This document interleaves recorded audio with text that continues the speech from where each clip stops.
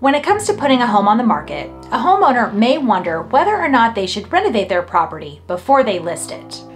On one hand, renovations can increase the value and appeal of your home, potentially leading to a faster sale at a higher price. On the other hand, renovations can be costly and time-consuming, and there's no guarantee that you're going to get a return on your investment. Hi, I'm Tiffany with homes.daytonabeach.com. And today we're going to be exploring some of the reasons why a seller may or may not want to do renovations on their home before they list it. Let's get started.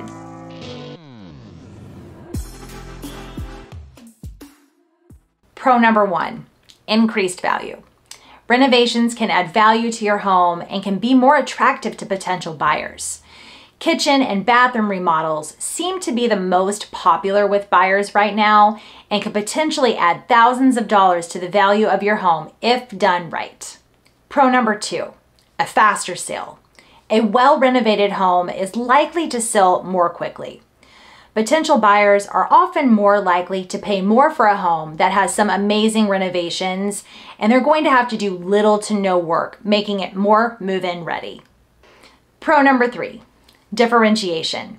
By doing some renovations on your home, you could help your home to stand out in the market, separating it from other similar properties in that same price point who may have outdated renovations, which can make your property more desirable to potential buyers. Now let's get into some of those cons. Con number one is cost. Renovations can be costly, and there's absolutely no guarantee that you're going to be able to recoup all of the money that you've put into renovations. As a seller, you should also be cautious about over-improving your property. High-end counters or flooring may not be in line with the price point of your home or the location of your home, and this can cost you to lose money on your renovations. Con number two, they're time-consuming. Renovations can take a long time to complete, and this could potentially delay the sale of your home. If you do decide to do all of the renovations prior to selling your home, you may miss out on selling your home at a time when the market is considered hot. If you do choose to renovate your home, make sure the completion date of your renovations are going to line up with your timeline of when you need to get your home sold. Con number three, using your personal taste to renovate. Typically, when a homeowner decides to renovate, they're going to renovate it with their personal touches because that's what they like. But renovations that are based on a seller's personal taste may not always align with personal taste of the buyer. Now that you've put thousands of dollars into renovating your home, your renovations may not be of the same taste as a potential buyer, so they're of no value to them.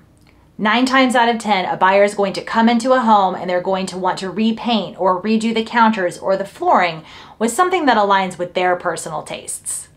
It's really important to weigh all of your pros and cons before you decide to make any renovations prior to listing your home.